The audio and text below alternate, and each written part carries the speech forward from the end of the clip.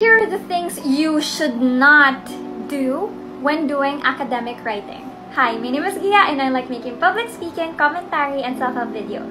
So those who probably might not know, I was bad in public speaking before and I actually started as a writer and I hated public speaking, but I had to learn it for an international competition. The competition was called National Model United Nations based in New York. My partner and I won for the Best Position Paper Award, and then back in college, our thesis was also selected to be a part of an international conference and we got to present our thesis for an international conference. Additionally, I was also a part of our student publications office, so I think I could be a credible person to talk about academic writing. Okay, now that we're done with my credentials, the first thing that you shouldn't be doing in writing your essay is using contractions. What are contractions? For example, they aren't, this isn't what I need, they're discussing. Contractions are yung may mga apostrophe, so instead of there or isn't, there should be they are,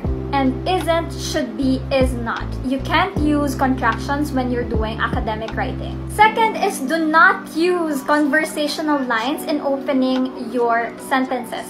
For example, well, you see, let's move on to the next. You can't use that in academic writing. That's informal. So instead, you should be using transitional phrases like firstly, secondly, or in my opinion. That's how you open sentences. And you can't use conversational lines. Fourth, don't use questions. You can't use rhetorical questions when you're writing your essay. For example, can carbon emissions be reduced? Instead of saying that, you could use the reduction of carbon emissions is indeed questionable. Instead of a question, it has to be in the form of a statement. You can't use rhetorical questions in your essays.